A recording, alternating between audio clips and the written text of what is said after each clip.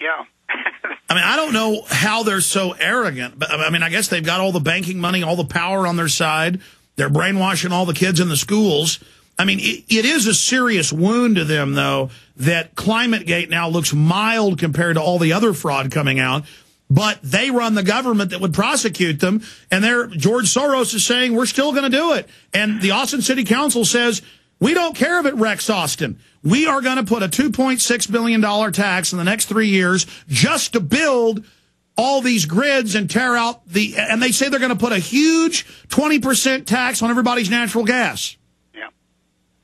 Yeah, well, you know, one of the things that has gone on with this is the, as I said, using the science base, the false science. But what's come out so far is only the tip of the iceberg, and I don't want to sound cute with that comment, but I know, having watched them create this fraud for over 30 years, and how they commandeered climate science, I know that there's a lot more to come out yet. I mean, it's just a bunch of criminals all making money off of it, and they're all a bunch of eugenicists, population reductionists. Let's talk about that and how they're taking over the states.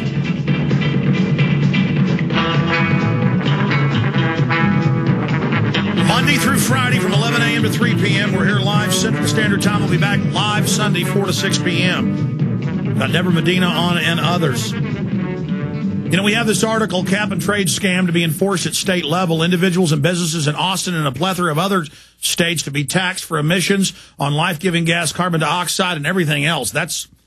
Read the whole article, get it out to everybody you know in every major city so you know what's happening. They call it green jobs. It has nothing to do with that. Here's Bloomberg. States to lead carbon markets as federal plan stalls. Bloomberg. In fact, give me a document cam shot here. States to lead carbon markets as federal plan stalls. Right there.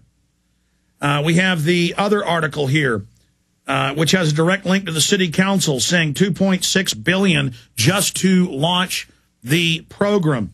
And again, for PrisonPlanet.tv viewers, there's the Bloomberg article. Here's energy plan comes to city council as legislature plans review. How can the city be run by foreign private corporations? Austin Energy unveils carbon calculator at Expo. They're putting in the smart thermostats in your houses without asking you, where they say they're going to control the temperature in your house. California's doing it. Obama laughed at after calling climate change evidence overwhelming. Dr. Tim Ball, top climatologist who's been persecuted by these people. I mean, this is total financial feudalism. This is total domination. Canada, where you live, is even worse. You've already had multiple states up there pass this. I mean, it's devastated Spain, and they love it. Yeah. Well, you know, in the province that I live in, British Columbia, on the west coast here, and one of the problems that I have with Canada is we've got more oil and energy and resources than virtually any country in the world, yet we're paying top prices. I mean, it's unbelievable. It's like paying restaurant prices for food in your own home. And one of the things in British Columbia here is that we were the first province, jurisdiction in North America to introduce a carbon tax. And what's annoying about it is that the premier, before he got elected, he attended a presentation that I gave and said afterwards, I want to talk with you and get you to talk to my environment minister. And that never happened. Then the next year, after he'd been elected premier, he heard me talk again and said, did you meet with him? And I said, no. He said, I'll make sure it happens. The meeting was held in his office. And he said, I can't stay for the meeting, but I want to make sure the meeting occurs. And then what happens?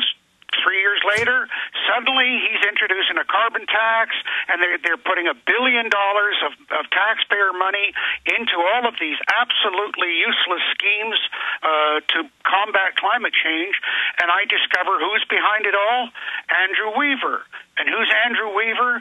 He's the lead author of the chapters on the computer models at the IPCC. and he got a hold of the government, convinced them, and when you read the government documents, they all the absolute Bible again is the IPCC.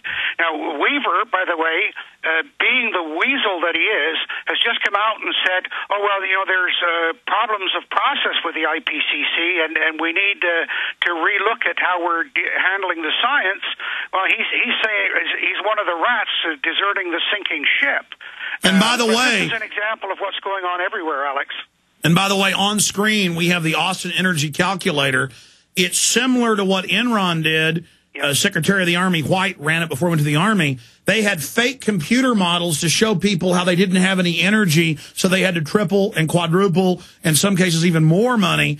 And then it turned out it was all just a made-up scam. They're just seizing our energy and saying they're going to jack up our prices, and they make little fake computer graphics for the morons. Well, Alex, the carbon credits thing, there's been so many scams with it already.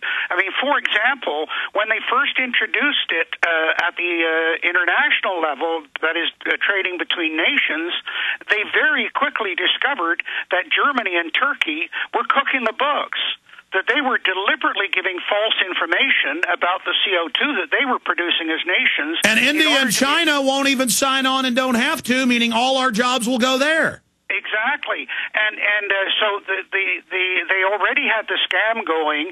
And one of the things, by the way, and I talked earlier about the tip of the iceberg, what people don't know is that the statistics on the amount of CO2 that humans are producing globally, and the current figure is given, I think it's about 7.5 gigatons, that number is produced by the IPCC. They're cooking that number as well. But even with that number, they say humans are 3 to 6% of carbon dioxide increase. Right. Now, you asked yourself, first of all, they say, oh, well, they get the basic number from each country. How many countries in the world know exactly what CO2 they're producing? No, they just make it up. Dr. Tim Ball, stay there. Long segment coming up. Let's get into a chronicle of all their fraud, not just ClimateGate, and where they're going, and then a little bit more about how they're taking over in your town. You'll hear it's green jobs and, oh, some windmills. That's just the window dressing. It means carbon taxes and carbon trading ripping you off. $2.6 billion in Austin.